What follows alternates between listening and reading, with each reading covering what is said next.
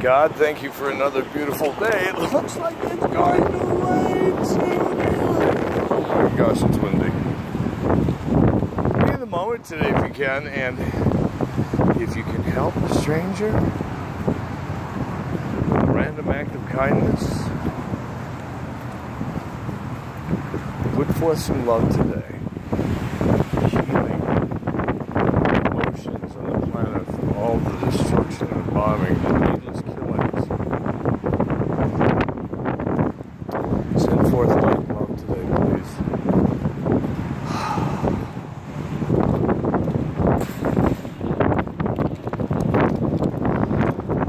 It's not about torture for torture.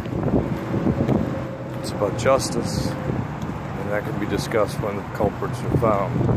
But in the meantime, there's a lot of rebuilding and mourning, refortification, and finding ways to coexist.